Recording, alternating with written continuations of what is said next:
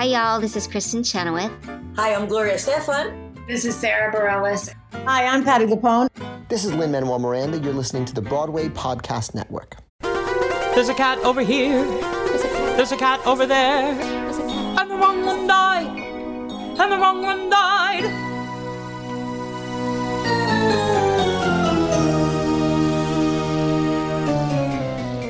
Welcome to The Wrong Cat Died, the podcast breakdown of the catastrophe. I'm your host, Mike Abrams, and today we have another amazing guest. She's done cats a few times regionally, but was first a swing in Jellylorum on the U.S. National Tour 5 of Cats. So welcome, Lucy Horton, and thank you for joining me.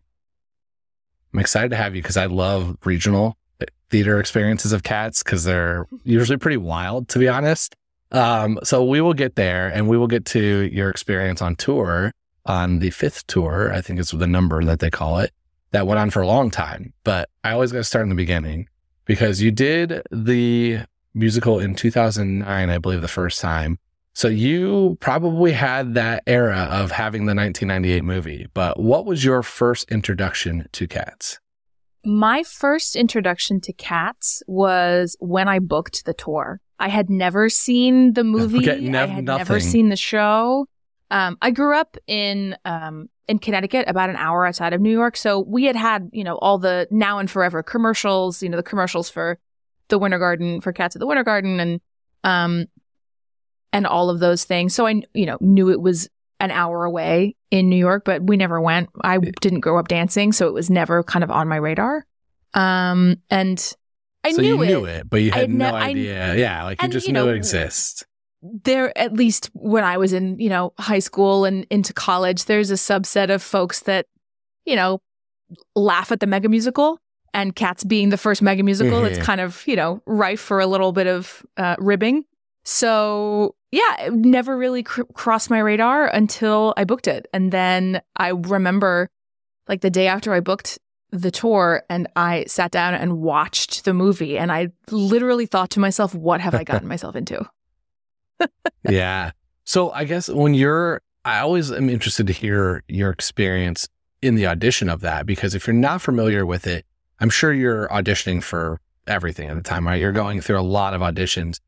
How much research do you do about a show when you're going into it? It's like, did you look into a lot of Cats, or was it just, this is one of the list of auditions I'm going to go to, and then you look in once you book it? These days I do a lot more research. Back then I was, I was young. I was fresh on the scene. I was like, let's just show up to this, see what happens. So I went it was a singer call, I believe, first. And then they had me come back to dance. And I did my best. Again, did not grow up doing ballet, did not grow up doing a whole load of dance, a little bit here and there, not a lot. And wrote it off. And then it was funny because I kind of wrote it off and booked another show, and then I got a call while I was going up to do this other show. It was right after I graduated college, and I got an offer for the tour, and I said, I'm sorry, I can't. I booked another job. And so turned it down. And they offered me Jellylorum for the 2008 tour. And then I got another call in maybe February of that year saying, hey, we have an opening again for Jellylorum. Do you want to come out and join us? And I said, I just booked another show. I can't. So it was twice I had to turn it down the same year. And then they came back to me one more time and said, hey, we don't have Jellylorum, but we have the vocal swing who covers Jellylorum and Grizabella and Jenny Andy Dots. Would you be interested? And I said, yeah, sure. Let's go on the road. So what's the time period between, I know you said it was maybe 6 months-ish from the first to the second. Or was it the next group that was going out? Yes. So the first two times was the year. The way that it worked at the time was, it was almost like the tour's kind of continual with a bit of a summer break. So it was basically almost like an academic school year calendar, which was very strange, but it worked out pretty well. So it was the sort of August, September time of 2008 is when they initially asked me to do it. They called me back again in February to have me go out in April, which I also couldn't do. And then they called me again in, I think it was maybe July to go out again that fall. And because so many folks had said yes to going back to a second year from the 2008 year, there were maybe only 12 of us that were new. So our actual introduction to the whole process was a little bit different than I think a lot of other folks' experiences were. It was 12 of us in a room with the associate choreographer, Suzanne Viverito. And we were kind of given, it was a bunch of swings that were new. And so we were each given like one cat to focus on. And then about 2 weeks later, they had the rest of the company come and join us to put the rest of us in, which was different from other tour experiences that I have had since, but I guess not super dissimilar to being put into a show, but it was from a whole rehearsal standpoint. Yeah. So who were you focused on? I was focused on Jelly at first. And then when everybody came back, sitting on the sidelines, taking notes on everybody else. Yeah. Okay. I want to go back. You said you had this, like, what did I get myself into moment. Walk me through that. Like, you're watching it now. You're watching this 1998 movie, and all you know is Now and Forever commercial. What was your experience at first view? First view of watching the 98 VHS, which I think I had I rented it on Netflix, got the DVD mailed to me or something. And back in the old days. And I sat down and watched it, and I think it was in that probably the first 10 or 15 minutes, seeing, the breakout of all these cats doing the same choreography and waves and in the opening number, and then doing the naming of cats, and they're all whispering in this really creepy way and going all over the place. I was like, I don't know if I can do this. And I have to learn 3 of them. Where do I start? Yeah. How do I do? Oh my God. I was it was this whole feeling of what did I sign myself up for? How did they choose me? And what do I do if I can't do it? So some of that is the general, the general fear of going into a new project. But for me, being relatively fresh out of school and feeling very fish out of water, it was daunting, but I said, I'll do it. We'll figure it out. And I'm really glad that it would have been really easy to be like, you know what? No, I'm out. But I'm really glad that I didn't, because it really did change my life and the course of my career. Yeah. Yeah. Did you have a moment? I'm projecting my own moment onto you. I want to know if you had the same experience, but there is the moment of you're watching this from the eyes of, I'm about to go do this. I got to see, I'm a singer who's dancing. Can I physically do this and handle this and learn 3 of them? But there's also this moment of what is this story? And that was kind of where I had so I'm wondering, as you're watching it, that first view, you're trying to see probably way more detail than the average viewer, because you're picking up what you're about to go do. But how much of the story did you even attempt to figure out? From what I remember, it was definitely a case of okay, here are all these vignettes that are leading up to an overarching kind of reveal, which I think is, not necessarily a bad way to look at it from a first view. Obviously, then doing it for so long and kind of layering on all of the other elements. But even the 3rd or 4th and even the 5th time that I did the show, there was a whole bunch of new information that's I've never known that in the, 700 performances I've done of the show. I was I never knew that information. Yeah. So there's still always stuff that, can be kind of mined and learned. And there's so much freedom and openness to kind of play with all of that. But yeah, the overarching with it's the overarching umbrella of this magical night that somebody gets to go somewhere, and the little vignettes of who's it going to be. I think that definitely came across. But I was so razor focused on can I physically do this? Yeah. Yeah. You're watching the I did not. I was not looking at the forest for the trees. I was looking at the trees. Yeah, makes sense. So then let's talk a little bit about that first rehearsal process where you get in the cat's Bible, they're handing it to you, or at least they're probably telling, if you said 12 of you, some variation of the story. Did you have an aha moment of wow, I did not expect this. I didn't remember that. What were the things that really surprised you about the story when you learned it? I think what surprised me, focusing on Jellylorum at first, focusing on it from the sort of mothering, sheltering, protective, warm kind of focus. I think that really helped in terms of understanding where everyone else's worldview of within the show kind of comes from.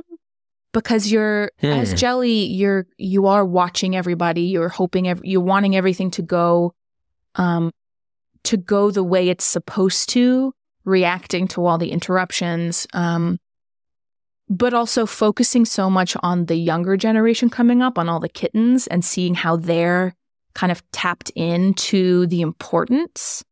That was something that was really striking from the beginning, from focusing in that space. That I thought was that definitely carried with me through all of it.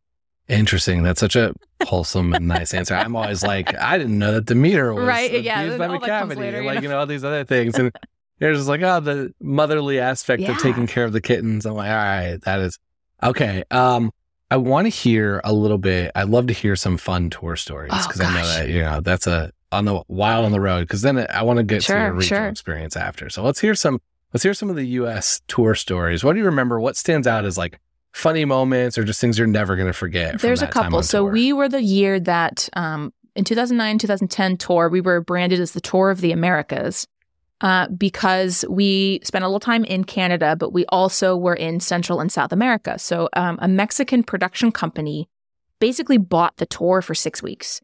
And so we were... we were in Central South America for 6 weeks. So we were in Caracas, Venezuela.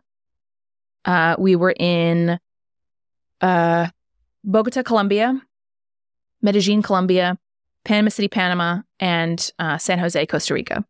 And that was wild.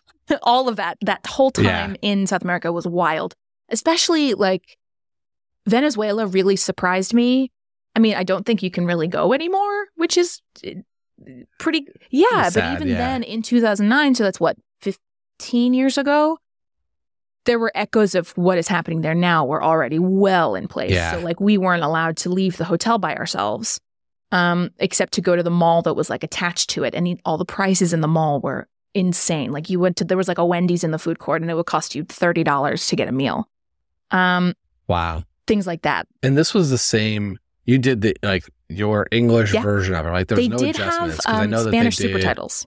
So just like an opera where they have the super titles projected, they had those for the Spanish-speaking audiences. Because I know they did in, I think 2018 or 19, they did a tour in Mexico and somewhere in Central America, and they did it in Spanish. Like it was translated in different... I think Cats has been translated into like 25 or 30 languages over the years. Oh, yeah, tons. But so we had, thankfully we didn't have to learn Spanish because I do not speak Spanish. But it was super titled for the whole time we were down there. So when I was the vocal swing, I covered Jellylorum, I covered Janny Any Dots, and I covered Grizabella. And in Caracas, we were playing this beautiful opera house, and I was going on for Grizabella, which was scheduled. We had a pretty crazy schedule. We had a couple 3-show days. It was wild. So they were cycled out as many people as they could. So everybody was on for 2 shows.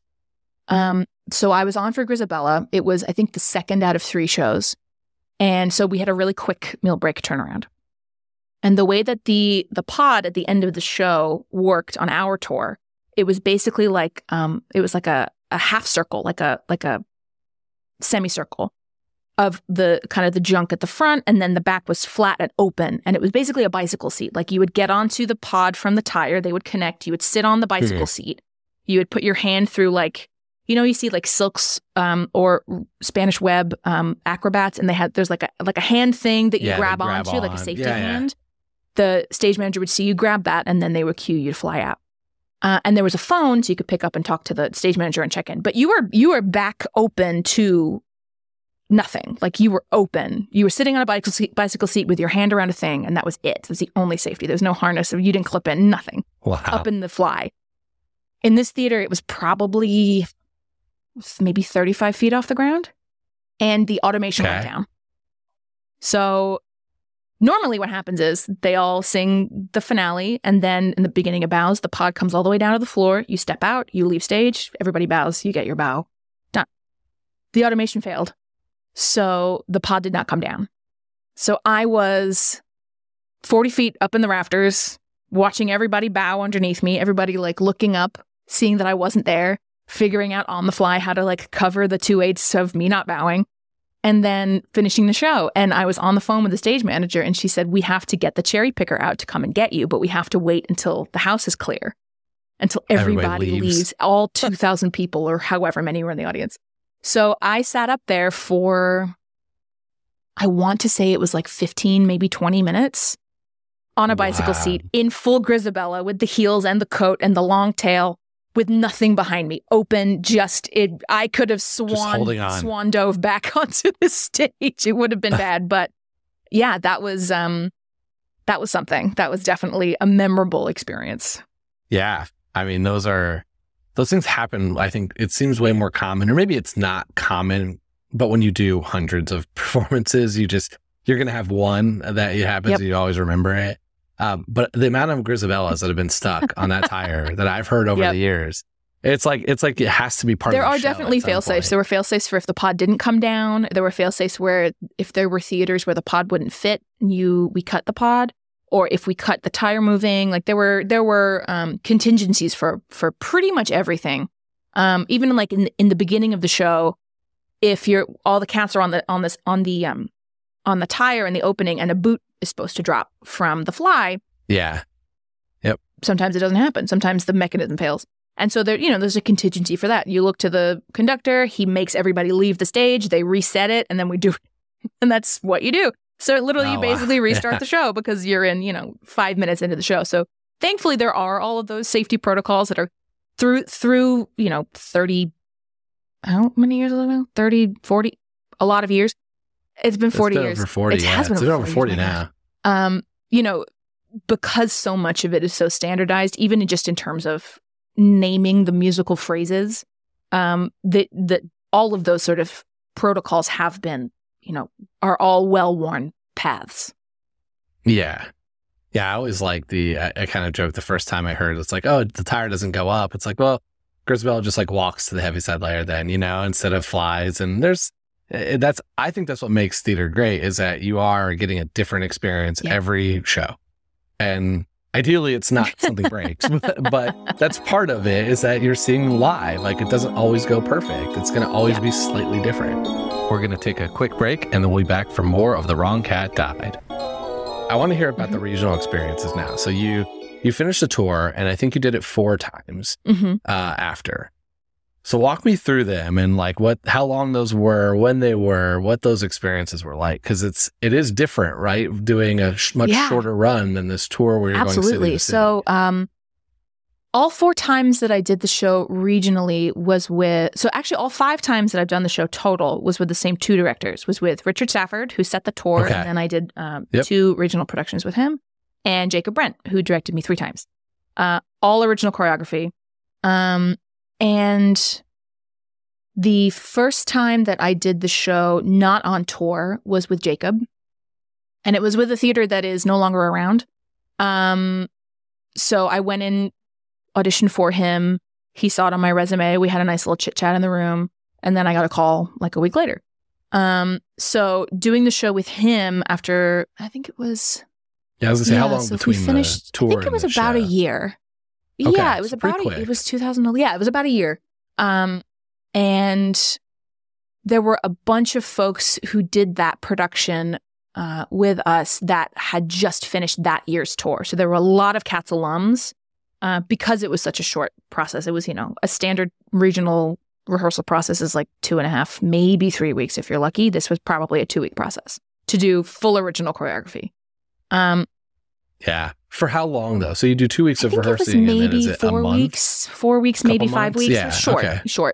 And so did the show with Jacob, and then that was in the fall of 2011. In the summer of 2013, so it was about a year and a half later, I did the show with Richard and then with Jacob. So it was 2 different productions, original choreography. One was at Theater by the Sea with Richard. And then again, 2.5 weeks of rehearsal, about 4 weeks of shows. And then went up to Merry-Go-Round Playhouse, which is now called The Rev, up near Syracuse with Jacob. Again, 2-ish weeks of rehearsal, 4-ish, maybe 5-ish week of shows. And then, oh no, I missed one. The other one was Gateway. Yeah, that was 2012. It was May of 2012. So that was about another 5-week process total. And that was with Jacob. Yeah. So these are all Jellylorum, and I think some yes, they were all Jellylorum with Grizz understudy. Yeah. So there's, when you're doing this and you're with the same directors, you're with Jacob, amazing guests we had on, and one of the biggest wealth of knowledge on cats I've ever met. How much of this is that it's like it pops up and you see it and you audition, or is it hey, we're about to go do this, and Richard or Jacob are calling you saying, I need a Jellylorum, you know it. Let's kind of audition for me, but it's kind of like asking you to at least be considered in the process. I've been really, really fortunate in that once I had worked with Richard and once I had worked with Jacob, they basically asked me to do it. Really fortunate to, be able to have that kind of relationship with both of them. They're both wonderful directors and wonderful people. And and that was just a really lovely to be thought of in that way and have your name brought up in those rooms kind of thing. I've always wondered this because, again, I'm not a performer. I've done one thing in my entire life, and it was like 5. Is that are there shows for you that you have done and it's like, I never want to do that again. And you don't have to call them out.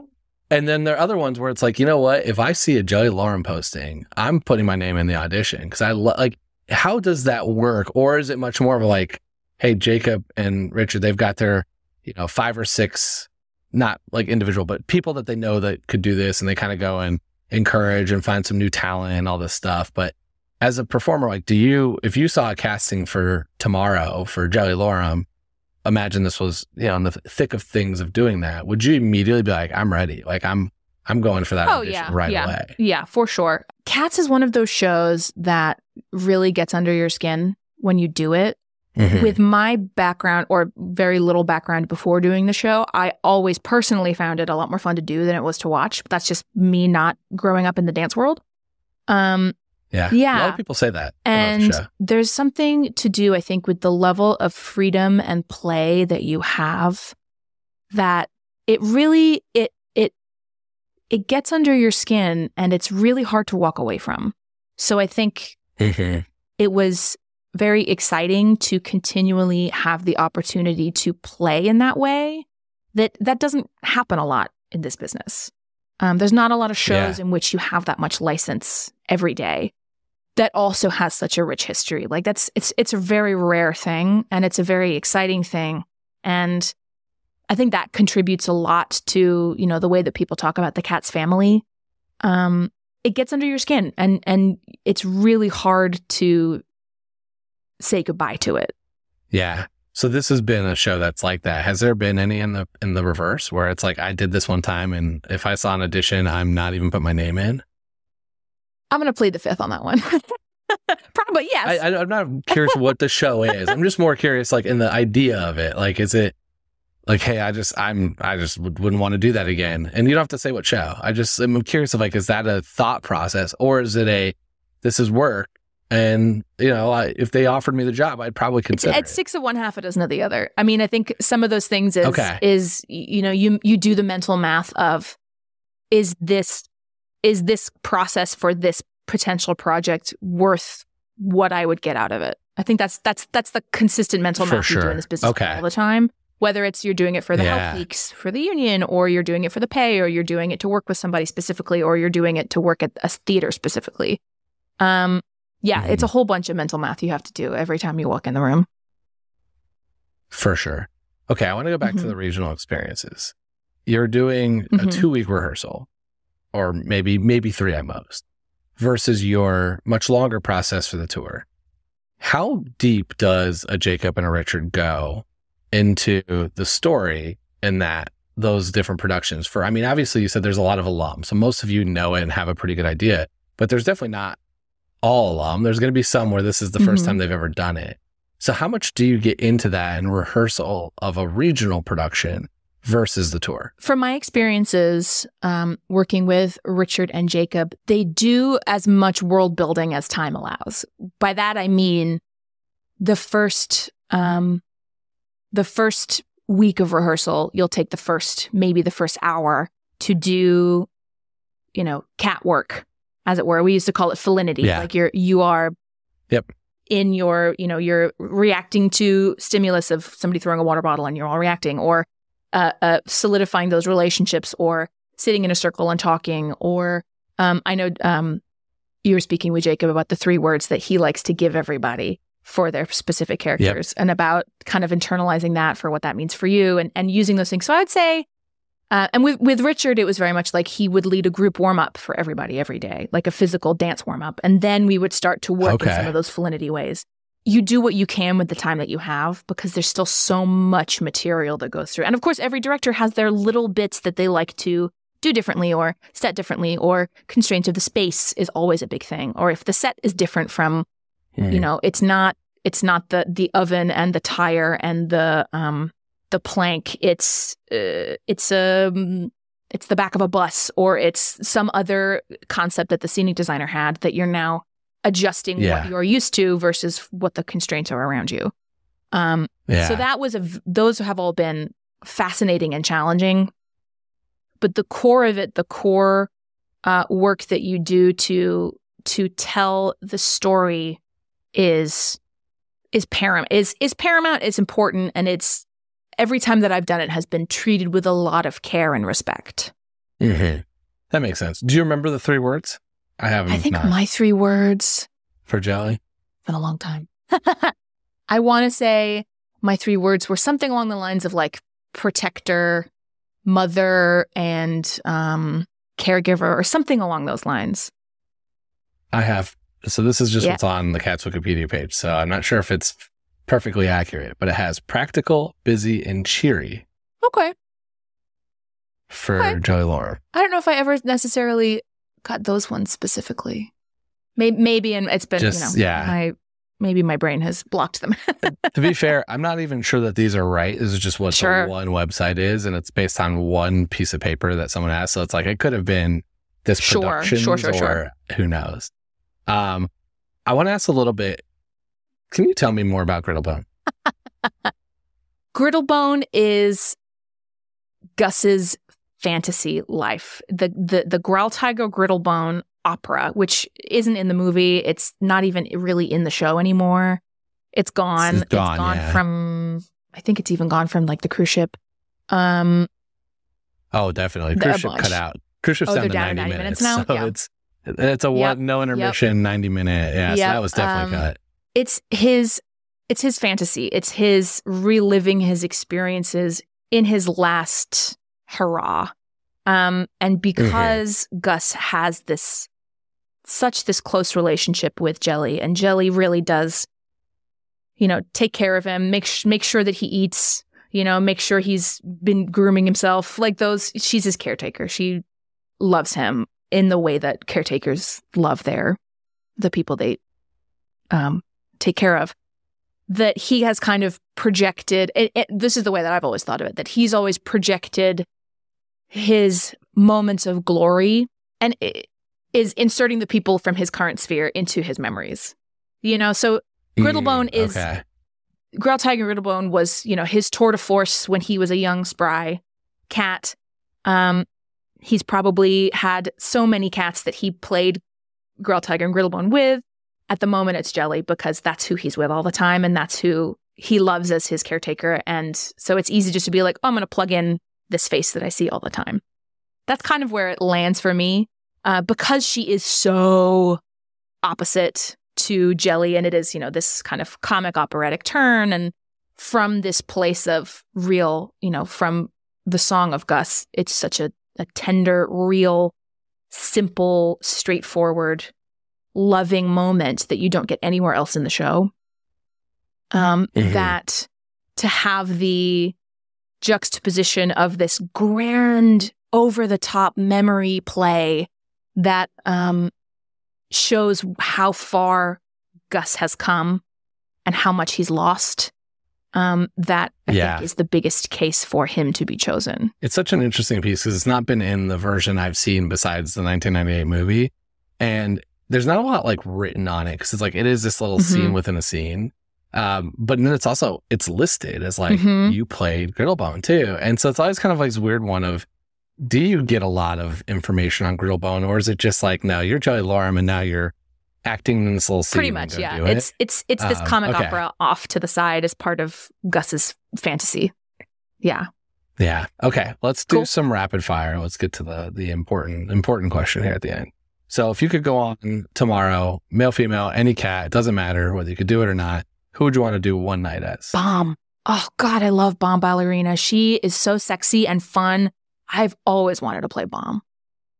Oh, it's such a great song. So good. McCavity is so and fun. Just all of her, chasing after Tugger and fawning over him and then still getting her power back from him at the end. Like, it's just so fun just to be that sort of sexy bombshell.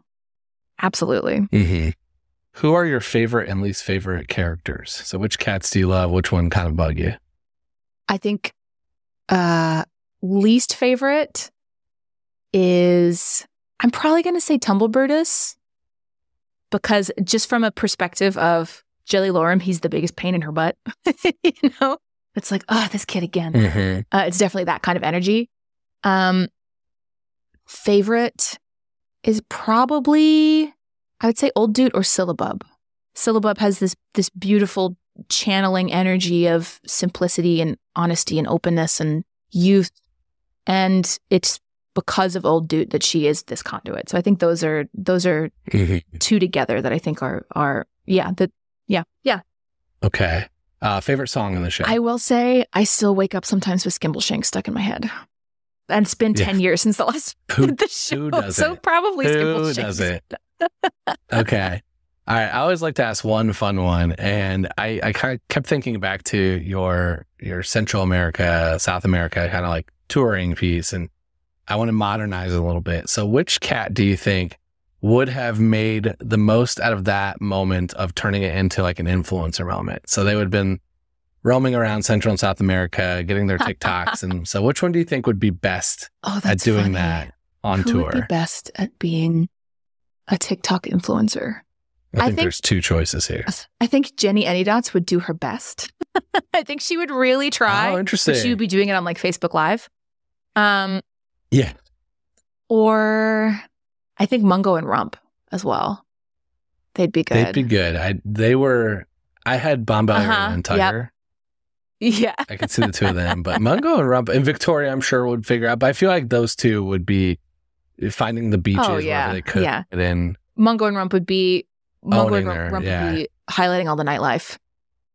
For sure. Yeah, sneaking out of your hotel. Sure. Yeah. Okay. All right. Most important question. So I've argued at length that I don't think Grizabella is the right Jellicle choice. So I want to hear, Lucy, not Jellylorum, Lucy, who are you picking as your Jellicle choice? Well, there's two ways it can go.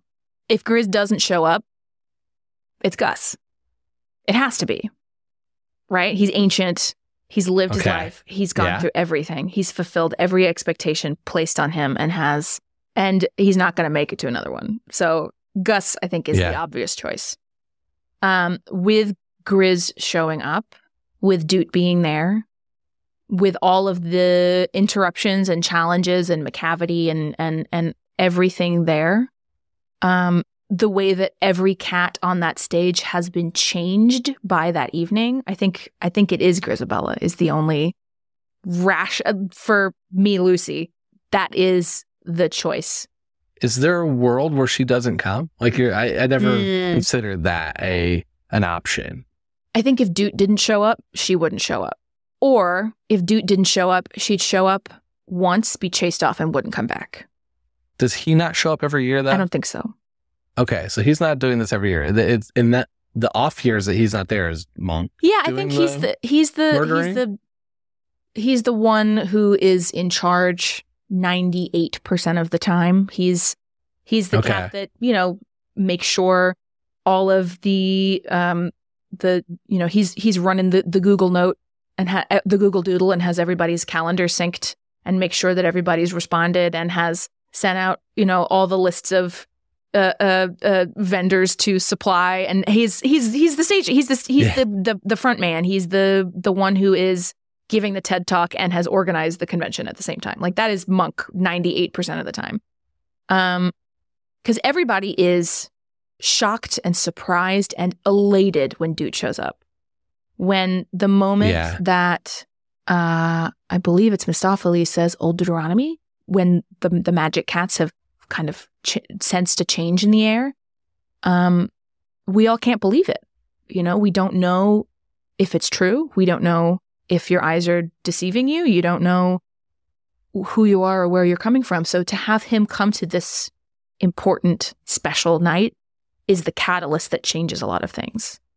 Because Grizabella's already showed up once and we all said, get the heck out of here. We've chased her off and said, no, we're not doing any, Remark the cat, we're not doing any of this. We want you gone. We don't care who you are. Or you left us, you're gone. But she keeps coming back because she knows Doot's there, I think. She keeps trying because for her, there is no other chance.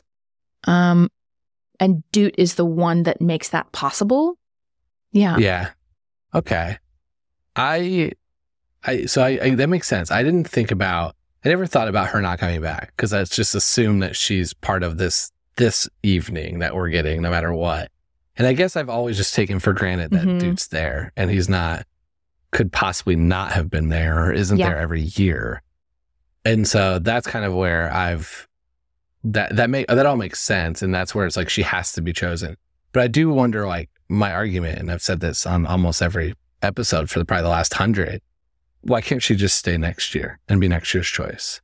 I think in the same way that there's not a next year for Gus, I don't think there's a next year for Grizabella. She's been through done. it. Even her coming back and singing Memory, she falls to the ground and she is done. If Lil Syllabub doesn't start singing, you know, Sunlight through the dawn is breaking, she wouldn't get back up. She would be done. That would be it. Mm-hmm. She's giving every last ounce of what she has left to plead her case in the one chance she's been given. So I don't think there is a next year for Grizabella. Okay. So what about this particular scenario? Because now I'm thinking about it from a different angle. What if she doesn't come back? Does old Doot come this year for Gus, or is he out? I don't think Doot shows up because he knows Grizabella's been sniffing around. I think he shows up because he is ethereal spirit of the tribe who kind of comes and goes on his own timetable.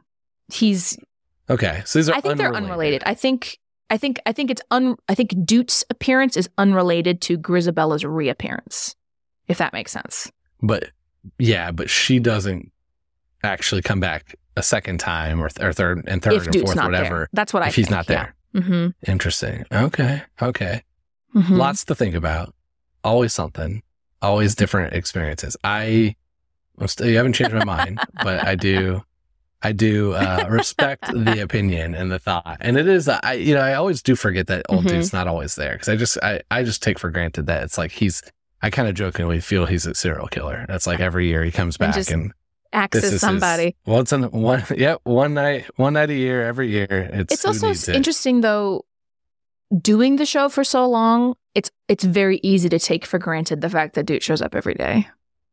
As you know, you're doing the show 8 times a week for however long, whether it's a 1-month stint on a regional gig or a year on tour, or, you know, how long did Jacob do Broadway? Like 8 years.